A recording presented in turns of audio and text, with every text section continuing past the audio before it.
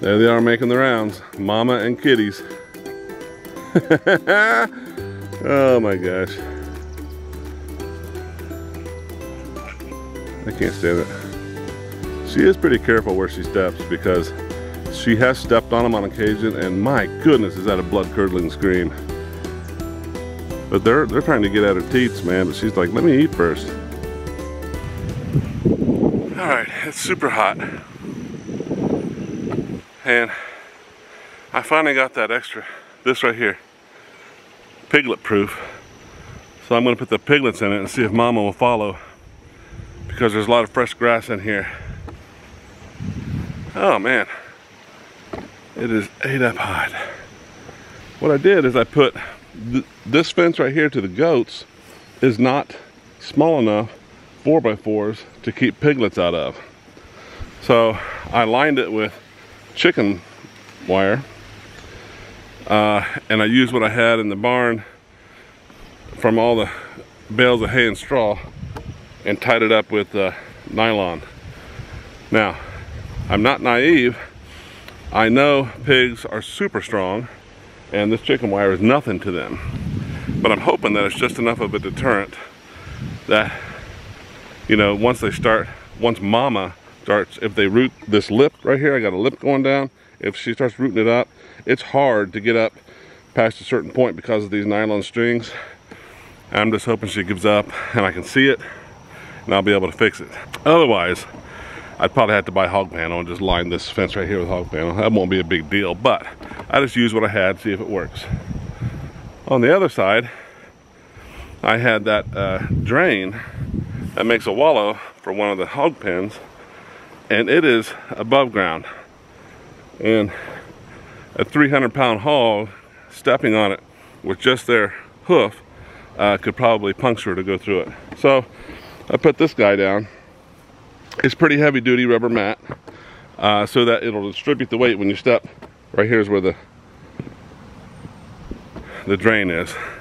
I tied these cattle panel up. I don't care if piglets get in there, but that drain is right here, so I don't want the big pig to step on it or root it up. So I just tied those cattle panels up against the fence because they can't get through this. That's piglet proof. So now my issue was the drain. There's always something. I put blocks where the cattle panel hits the ground. I put blocks here to keep the big pigs from going in. I don't think they'll be able to mess with that. So what I'm gonna do now is put some piglets in here and see if mama follows. We'll see how that goes.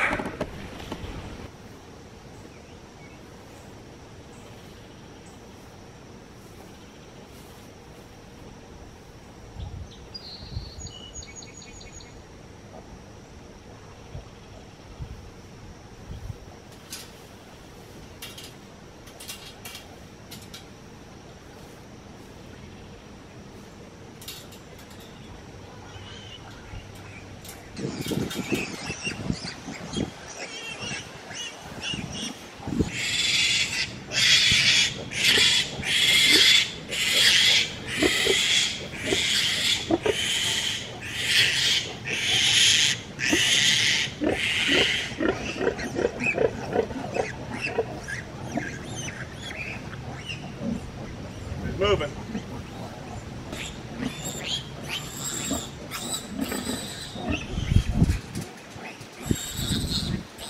Come on, there you go.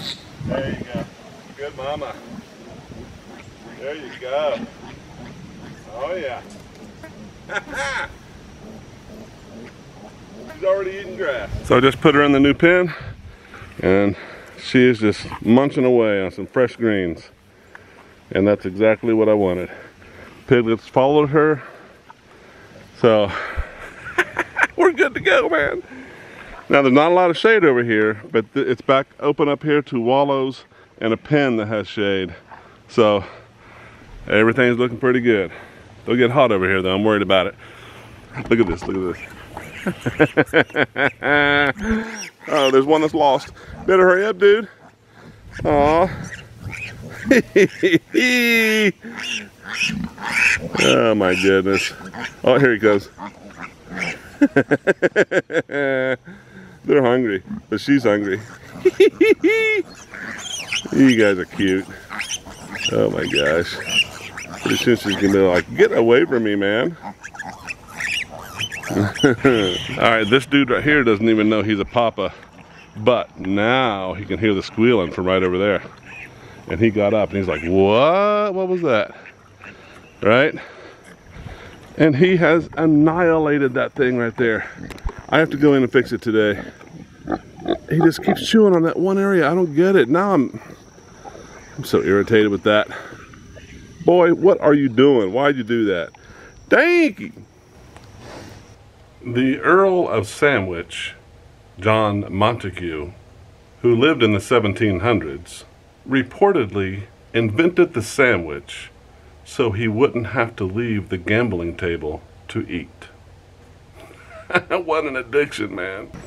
So now my plan is to work on this guy, and I have to distract the pigs, because when you're working on something in their area, they are all over you. Not in a menacing or negative way. They just want attention and loving, and they're super huge, and they'll just push you over and be right where your hands are to work. Isn't that right? See, you heard me, came over here to talk. So I'm going to distract them with some food. I got some cantaloupe and lettuce.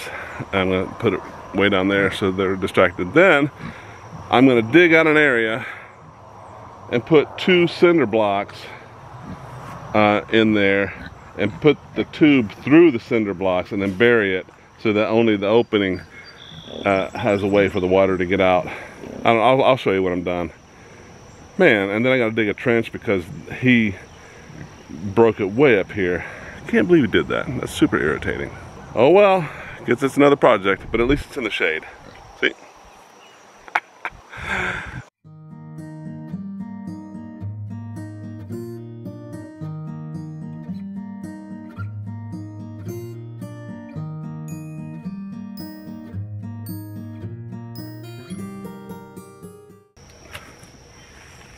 They're done eating their food. They're coming over here. I got to do something with them.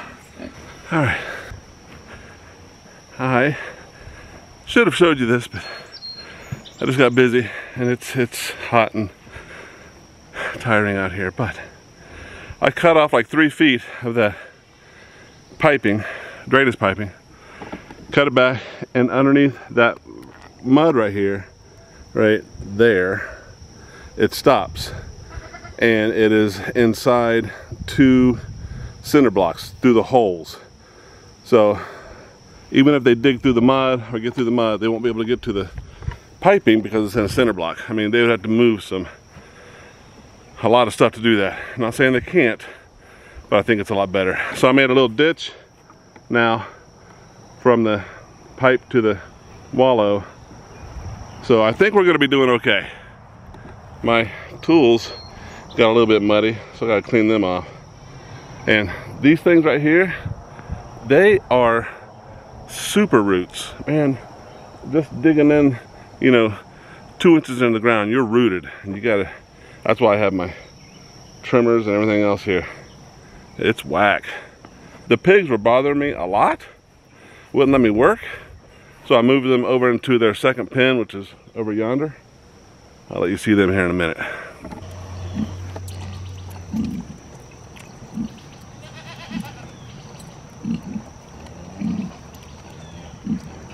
Alrighty, it's tree cutting time. 2 trees have fallen recently. This one here fell in the turkey pen. It actually makes a pretty good roost. I've seen them roosting on it, so I'll probably leave a piece of it in there, but I gotta cut it off this fence right here. And this big one fell on the hog fence. It doesn't look like it damaged it too bad, so I'm just gonna cut it off and see what it looks like. Look at that puppy. Just snapped right in 2 there. What are you doing out there? Huh? I'm getting ready to cut around you. Look how red those turkeys' necks get. Man, I'm telling you, they're almost blue usually, and then they turn red. Strange. Okay. You can see I got this thing all trimmed up. It's off the fence, no harm done. I'm working on this one. It's almost all off the fence. It did bend it some, but I think it's easily repairable. With a couple of fence staples. think I can make this back to right as rain. Good grief, it's hot out here. It's hard to take. But yeah, here's what I've done so far. I'll show you when it's done.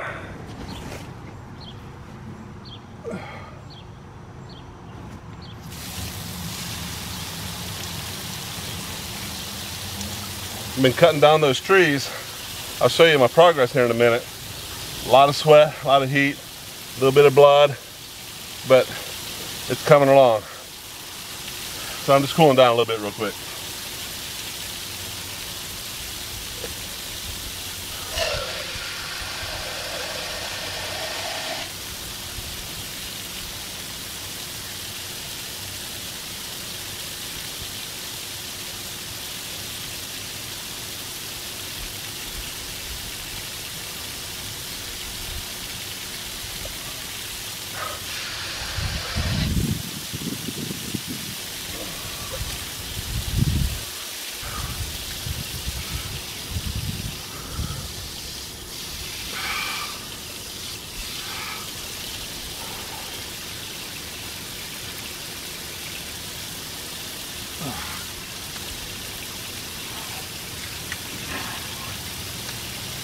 Oh man,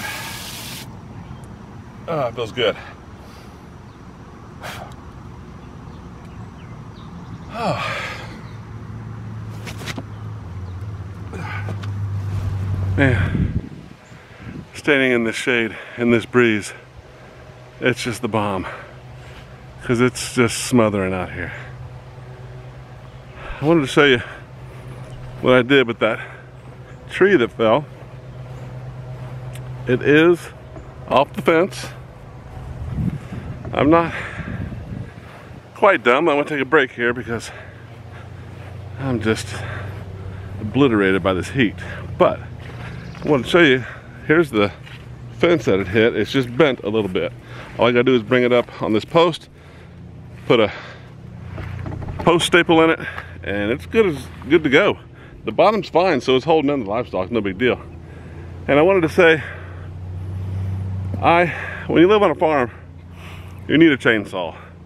And I understand big jobs need a gas-powered chainsaw, I get it. But mine always broke, or just went through oil like you don't know what. I don't know, I just got tired of messing with them. So I got a electric one. And this was its maiden outing. And I must say, I'm kind of impressed.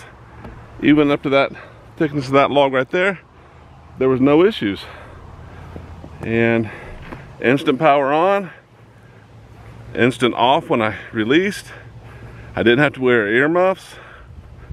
It did what it was supposed to. I liked it. So, if you got medium and small jobs around the house that need chainsaw, consider an electric. I mean, the only drawback is you're tripping over the core sometimes, and if you have projects really far away from the house, you know, that's a problem too. But this had two, I think 100-foot extension cords, and there was zero loss of power, at least that I could tell. I also cut this off the fence, there was no problem. Left something for a roost. So it did a good job. I'm pretty pleased with it. Okay, it's been a couple days since I fixed that drain into the pig's wallow. And I'm gonna see how it did. It rained really heavy today. So, okay. There's some water. Looks like the drain worked. So, okay. I guess I'll take that, huh? Oh yeah, I can live with that. Hey, thank you for watching. Please like and subscribe to continue being a part of all the adventures and stories that happen on Rubber Soul Farm. I hope we can spend more time together on the farm. But until then, enjoy your animals and take care of yourselves.